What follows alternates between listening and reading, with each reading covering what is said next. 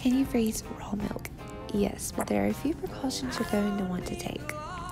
First, skim the cream off the top. You're going to want to save this for later to make butter or whipped cream or all the delicious things you can make with cream. You want to aim to at least get a cup off the top, even if it's not all cream.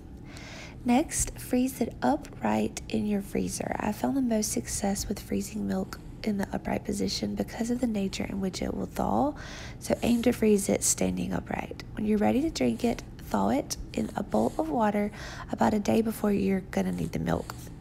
Place it back in the fridge so it can slowly change its temperature and have the least chances for it to break. I've never broken a jar that I've thawed in the fridge. Pour a glass and enjoy. It's going to taste just as good as it was fresh.